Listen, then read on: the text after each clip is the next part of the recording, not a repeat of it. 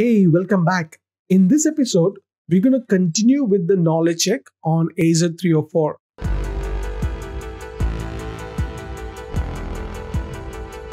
Let's look at question number 15. You have been asked to recommend a solution to developers which grants them the ability to provision virtual machines. The requirements are scoped to the following: allow creation of VMs for in specific regions, allow specific sizes for the VMs. What do you recommend? The correct answer is Azure Policy. Azure Policy has the ability to limit regions and VM size families. Question number 16. You are advising a company that has an Azure subscription with several resource groups, including a group called Tailwind Resource Group 1 or RG1. An administrator named Tailwind Admin 1 has been assigned to the owner role for the subscription. And you are asked to prevent Tailwind Admin 1 from modifying resources in the Resource Group 1. However, you need to provide a solution that allows Admin 1 to manage the resources in another resource groups. What do you recommend? The correct answer is an Azure Blueprint. An Azure Blueprint allows architects to create artifacts and definitions that can include deny permissions in the deployments. This is something that ARM templates also cannot solve alone. Azure policies can be part of a blueprint but will not on their own provide any deny permissions asked for in this term. Let's look at question number 17. You advise a company that plans to deploy multiple Azure App Service instances that will use Azure SQL databases. The instances will be deployed contemporaneously with Azure SQL databases. The company has requirements to deploy App Service instances to specific regions. Also, the resources for App Service instances must be in the same region. You need to recommend a solution that meets the requirements. You recommend using an Azure Policy initiative that enforces location. Does your recommendation meet the requirements? The correct answer is yes. An Azure initiative is a collection of Azure policy definitions that are grouped together towards a specific goal or purpose in mind.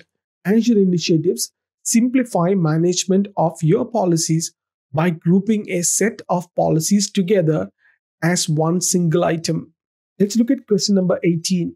You are asked to provide a recommendation for a governance solution for an auto part wholesaler. They ask that all the Azure resources are identifiable based on the following: the location of the warehouse, cost center to be tracked by accounting, the catalog of parts, and the part number. You need to make sure that they can use the operational information when they generate the report. What do you recommend? The correct answer is Azure Policy that enforces tagging rules. Tags are a crucial part for organizing Azure resources into a taxonomy. An Azure policy for tagging items helps to identify business requirements. Question number 19. You are asked to recommend a data storage solution to fit the following requirements. The requirements are: applications must be able to have access to data using a REST connection. The storage solution must hold cost to a minimum. The solution will host 30 independent tables for changing sizes and varied usage patterns, and automatic replication of the data to a second Azure region. What do you recommend? Correct answer is use of tables with an Azure storage account using geo-redundant storage or GRS. Tables in GRS are automatically replicated with the paired region. REST access works well with tables and is the most economical method to store the data for this scenario. Question number 20. You are asked to recommend a solution for migrating an application data to Azure. The scenario is as follows: an existing application instance that consumes data from multiple databases. The application code references database tables using a combination of server, database, and table name. And you need to migrate the application data to Azure. What service do you recommend? The correct answer is Azure SQL Managed Instance. SQL Managed Instance is correct because it is fully managed solution and similar to the on-premises SQL Server product. Your customer can continue running as an instance with the features that aren't compatible with the Azure SQL database single database model. Question number 21. You are designing a solution for an organization with the following requirements.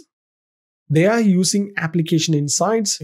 They intend on using continuous export. Application insights data needs to be stored for 4 years. Which service do you recommend? The correct answer is Azure Storage. The raw Azure Application Insights data points are kept up to 730 days. If you need to keep data longer than 730 days, you can use continuous export to copy it to the storage account during data ingestion. Question number 22. You are asked to design a message application which can be run on Linux VM. The app runs on Azure Storage Queues, and you are asked to recommend a solution for the app to interact with storage queues.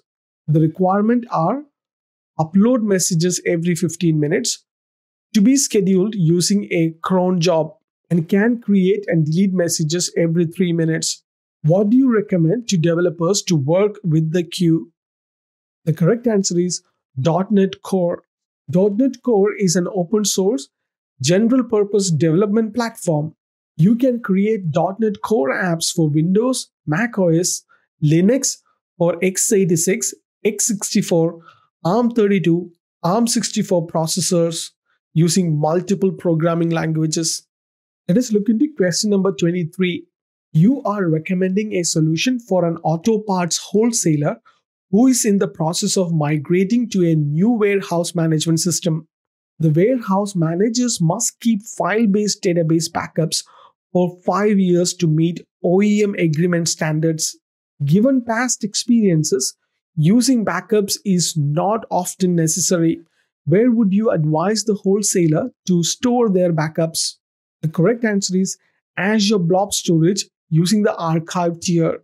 The archive access tier makes it easy to copy a file into a blob container and reduces cost due to it being in the archive tier.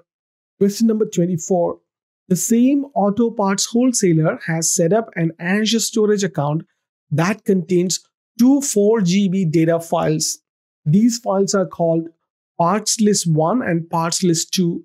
The data files have been set to use the archive access tier, and you are asked to make sure that the part list 2 data file is immediately accessible when a retrieval request has begun. You recommend that the part list 2 data file to be set to access tier hot so that access is without any delay. Does this recommendation fulfill the requirements? The correct answer is yes. The data file is set to access tier hot. Changing the access tier from blob from archive to hot allows for immediate access for retrieval. One more follow-up question. Let's look at question number 25. The same auto parts wholesaler has set up an Azure storage account that contains 2 GB data files named OEM list 1 and list 2. The data files has been set to use the archive access tier, and you are asked to make sure that the list 1 data file is immediately accessible when a retrieval request has begun. You recommend adding a new file share to the storage account. Does this recommendation fulfill the requirement? The correct answer is no. A new file share to the Azure storage account has no effect to whether the OEM list 1 data file will be immediately accessible once a retrieval request has begun. Question number 26. You are asked to make a recommendation for storing data in blob storage for an auto parts distributor. The data will be stored in a cool access tier or an archive access tier depending on the access pattern of the data. You are given the following data categories and their frequency of access. Part distribution barcodes deleted after 3 years, return location deleted after 220 days, and refund transaction number deleted after 14 days. You recommend using the archive access tier to store the files listed above. Which of the following below supports the recommendation? The correct answer is storage cost will be based on a minimum of 30 days. Data in the archive tier can take several hours to retrieve, and data must remain in the archive tier for at least 180 days or be subjected to an early deletion charge. That concludes part 2 of the knowledge check. In the next episode, we're going to continue with part 3. I will see you on the next one. Until then, take care.